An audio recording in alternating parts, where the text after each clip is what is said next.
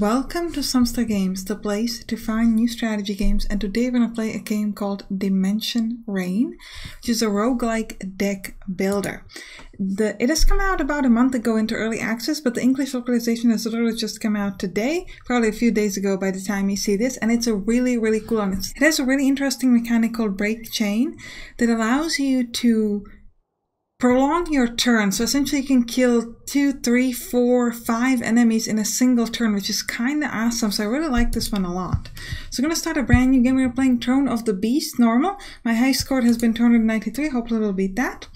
Alright, we've got two characters. We've got Camilla the Witch and Edge the Samurai Vampire. We can change his job to Ninja Rogue, but I like the Samurai Vampire better.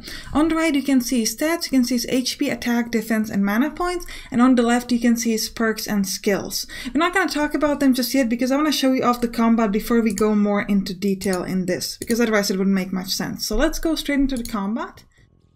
Alright, so we've got the map here and we can pick where we want to go, just like in typical roguelike deck builders. Let's go on the left. We're going to move towards the ruins.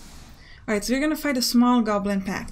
Now I'm going to explain the coolest feature in this game. So, each character has one action, so essentially you get 2 actions per turn. If you hover over a card, it's going to tell you the damage on the enemy, and it says something called break. If you insta-kill an enemy, which means you kill them in one shot, you get a free action, essentially. There's a limit to how many free actions you can get. We can get 2 maximum. So for one actual action, we could get 2 free actions. And remember, we get 2 actions per turn. So at the most, you could get 6 hits per turn. So what I'm going to do is I'm going to use the Shadow Flame here to attack this first guy. This is going to give us the break. So we get another free attack. We're going to use it on this guy. And we get another break, so we can use it over here. Now, you might saw that some of these cards darkened when we were playing, so we weren't able to play them. Well, that's because first of all they alternate between the characters, so we can't always use them all. And this is a start, so because we killed all the enemies, a new turn begins. So at the moment all of these cards are lit up because I can choose which character I want to start with. But after I finish with that character, I'm going to jump to the other character and only be able to use their card. So for example, I'm going to use the card from this set, so from Edge's set, and I'm going to get break, and now I can only use one of these because it's Camilla's turn. She's going to get a break, and now we're going to go back to Edge. Alright, so that's important. You need to watch out because you're alternating between your characters within the same turn, between the actions, so you want to make sure that you have an ability to kill an enemy. Each encounter or battle, of course, has a goal to destroy the enemies in the battle. If there's a boss, you need to only kill the boss. It will kill all the other enemies as well. But you also have like a secondary goal. In this case, it was win the battle taking less than 7 total damage. And if you do it, you get additional bonus, which is this money in our case here. And this is the regular reward. So this regular reward gives us a card. We get 2 options for Edge and 1 option for Camilla. We could either get Tanto, attack with attack +1. So this is going to take the stats from Edge for attack and increase it by 1. And this is the range on how we can kill the enemies. For Camilla, we got piercing attack with attack +1 and short spears attack +4, and actually does area damage of 2 enemies. So we're going to grab this for Edge. I'm going to move on. Alright. Now at this point we can level up. We're going to start off by leveling up Camilla. And we can level up over here. It's going to increase her max HP, her maximum mana points, and her relic slots. And we can pick perk or a skill. So the perk is Mana Discharge. When a weapon is broken, recover 4 mana points and attack +3 to self for 1 turn.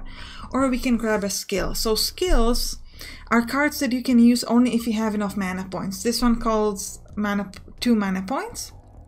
You get more mana points every turn, so you might not be able to use it for the first turn, but in the following turns you can.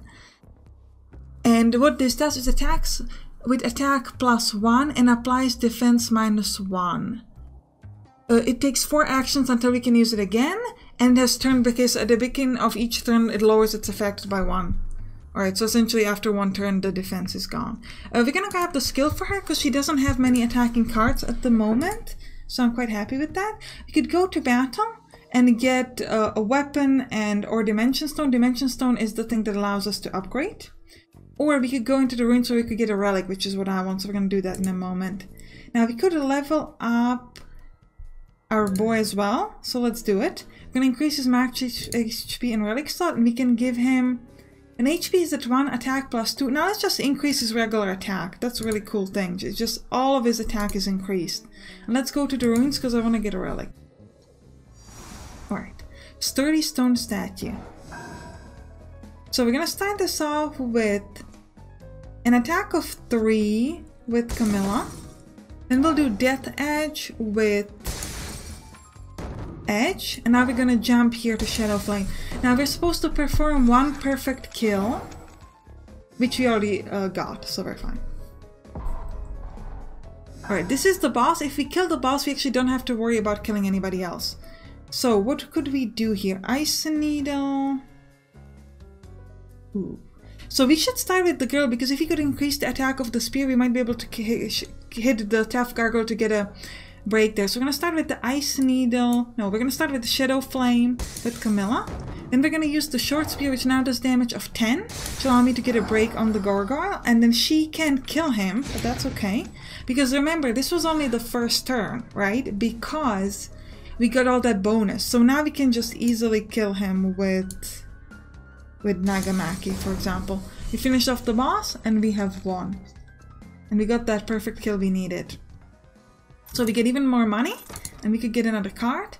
Corruption. Alright, so these are relics. So relics give you some sort of a basic bonus. For example, this Giant's Mantle gives you max HP plus 5. But on top of that, this game has so much stuff. I'm so excited for this one. This one, what this gives you, it gives you karma. And if you have a lot of karma in one specific type, usually it starts off with 3 and then more bonuses, you get an extra bonus. So for example, if you have a lot of things that give you corruption, you get some sort of a passive effect with corruption or cunning or things like that. The numbers here are too low, but once they get to high enough, you get some extra effect. So we could get plus max 5 HP. When HP is 50% or greater, at the end of turn, recover 1 mana point to self. This is actually quite good. When mana point is 1 or under, enemy phase begins. All allies defense plus 2. I think I like the extra mana. We're gonna grab this cunning thing. Alright. Then we're gonna equip the relics. So we're gonna grab Camilla, and we're gonna give her this relic. Well, actually, the first effect of the...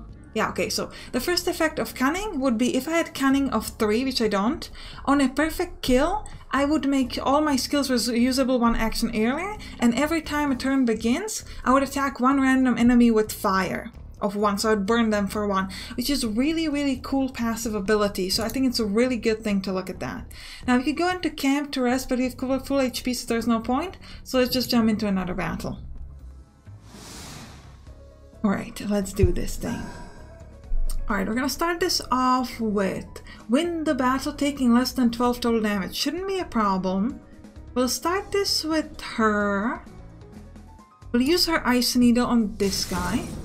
Then we'll use the Death Edge. I was kinda hoping to attack him. Yeah, we're gonna use the Nagamaki to hit up this guy. Camilla can use Shadow Flame to hit this one. She cannot use the break chain because we kind of up at the limit. Then we'll go with him. He's gonna kill off this first guy. Now she can't quite kill him, which is a bit unfortunate, but he's stunned, so it's not that big of a deal because he can't hit us this turn, which is okay. Alright, we're gonna go with... Ooh, 10 damage is nice, but we don't really need 10 damage. We're gonna start with Edge. And we're gonna hit this goblin. Then she's gonna go and she's going to kill this swordsman. Edge is then going to use the spear. Now he's just gonna use his Death Edge just like a regular attack. And then our girl could use fire on the enemy, and then Death Edge can finish him off. Edge can finish him off with Death Edge, which is kind of funny. And we've got a perfect kill. We didn't take any damage. Now we've got the boss. Alright, so this should be pretty easy. We can just use the fire. We do 12 damage. And yeah, we hit him once. And then we're going to use the Nagamaki to finish. Actually, yeah, I didn't finish him off. That's alright. Because we've got our second action, which can now finish him off. Because all of that was free until now. Very good. Alright, we could grab more money as a reward. And we've got some dimension stones so we could level up. And now we can grab an attack card. Attack with attack plus 3 for Edge. Attack with attack plus 2 for Camilla. We'll grab that. Attack +2, because she seems to have too low of an attack, so we want to increase it a little bit. Alright. Scout Goblin Troop. We'll start with her DMR. This doesn't cost her any mana points, that's important. Then we'll go with Edge. He's gonna hit up this goblin. She'll use Shadow Flame to hit this guy up. Then Edge will go with Nagamaki. Nice. Alright, another set of enemies. Win the battle taking no damage. Well, we'll try. Alright, so we start off with her. We'll get ourselves a break.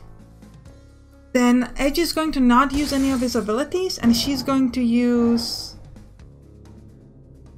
Shadow Flame to finish off the boss. We did it with no damage, and we don't need to fight anymore. Perfect. We've got more money, and we've got another card.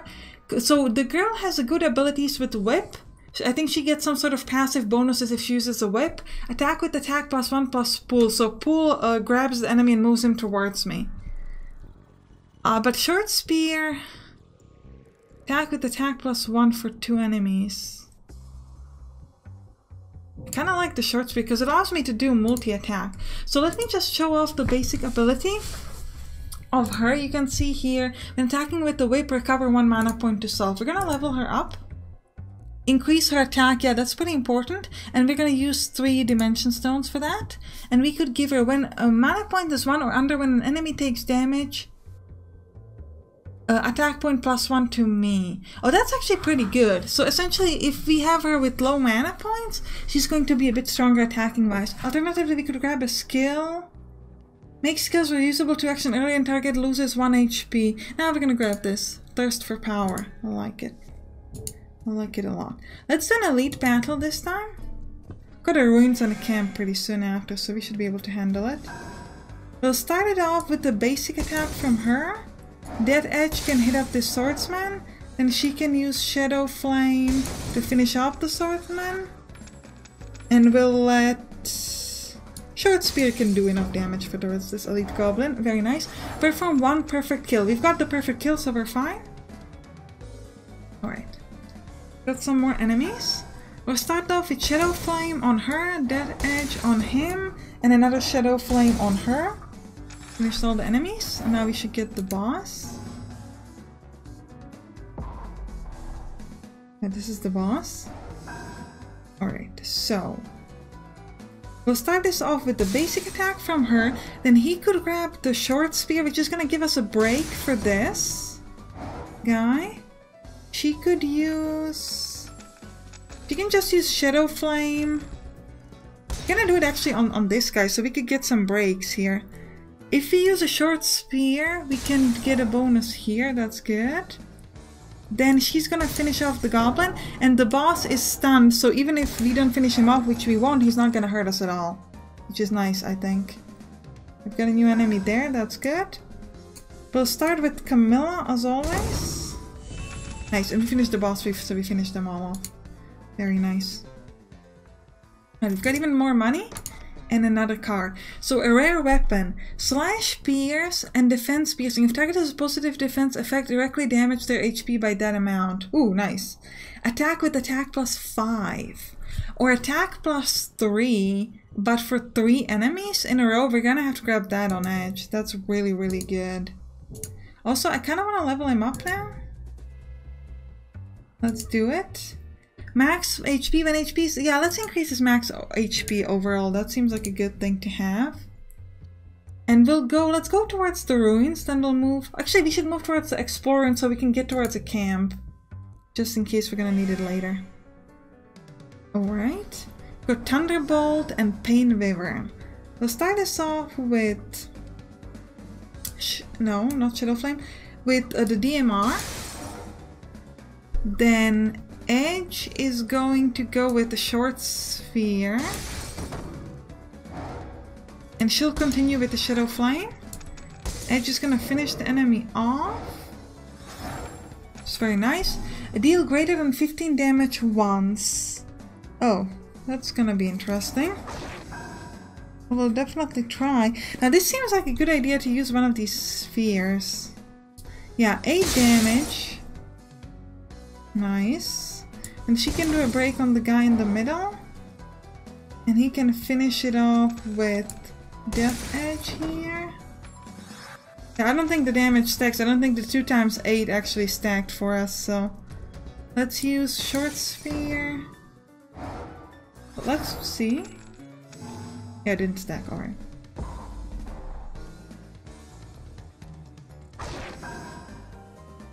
Alright, we'll start this with Shadow Flame on Camilla, Death Edge on Edge. We could do 14 damage but not 15 damage, that's kind of irritating. I'll do it, but it didn't help us the thing we needed to. 12 damage would kill him